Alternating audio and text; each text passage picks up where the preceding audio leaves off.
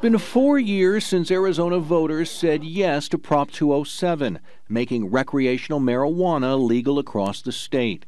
It also paved the way for thousands of convicted criminals to go back to court and have their past marijuana convictions tossed out. The Category 2 sentence is already aggravated. Now Arizona's Supreme Court has taken the new law a step further. The court just ruled on a case involving this convicted sex trafficker, Bennett Williams. He entered a plea deal in 2017 and was sentenced to 12 years in prison, a penalty that was made more severe because of a past drug offense. For this decision, Williams' attorney, Randy McDonald, tells us the court decided that his client should not have received a harsher sentence in the first place because of the marijuana case and is now eligible to have his sentence reduced. the fundamental bases upon which the plea was made have changed. The factual bases upon which the plea was made have changed. And so that entitles him to go back to the trial court and argue for a different sentence. I suppose the gold standard is getting an expungement. Julie Gunnagle is legal director for Arizona NORML, a group devoted to helping individuals with past marijuana convictions expunge their records.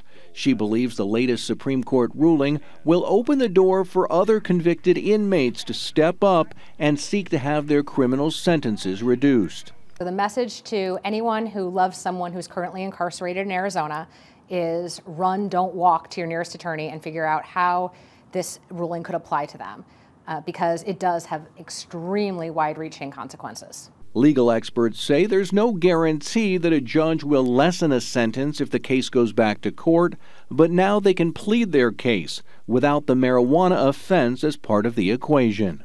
These people are not going to be, set free immediately in most cases, but it could turn a sentence that is fairly harsh, an 18-year sentence, to a 10-year sentence, perhaps. So I think it's going to really impact people's lives in a way that I think is exactly what Arizona voters intended when they passed Prop 207. Now, one of the concerns some people have is the thought of letting someone like the defendant in this case, a convicted sex trafficker, get a lighter sentence. But the court determined the sentence may have been too severe to begin with based on current Arizona law. Again, there is no guarantee someone will get a lighter sentence. It will be up to the judge. Back to you guys. All right, Jay.